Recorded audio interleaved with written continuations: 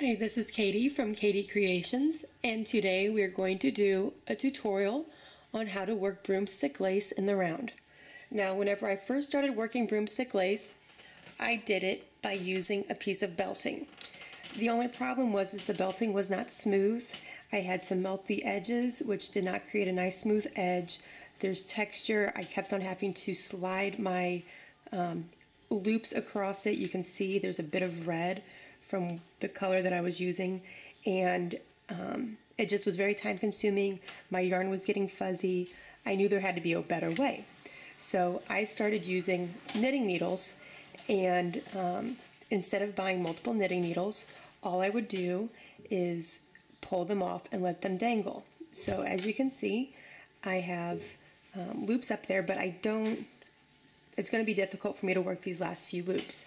So what I'm going to do is I'm going to pull off all my loops, put the last 4 that I worked back onto my knitting needle, and I'm going to finish pulling up the last few loops for this project, or for this row. So you can go ahead and just insert them in.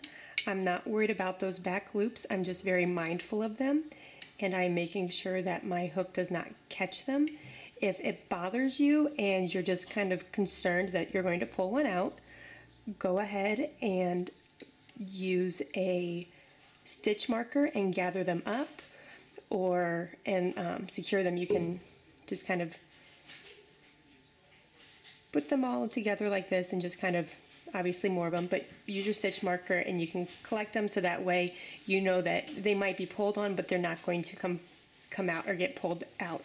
So here I have worked all the way around. I'm going to go ahead and pull these off. And where I joined into my first single crochet the row before, that was my first loop. So I don't want to work my last loop in that first stitch, because that's my joining stitch and that was my first loop. You can see that right there. Let me zoom in just a little bit more so you can see it a little bit better.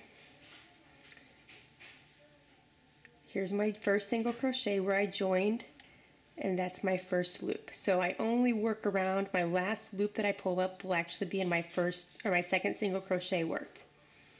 So just like you normally work it, you'll pull up however many loops is specified.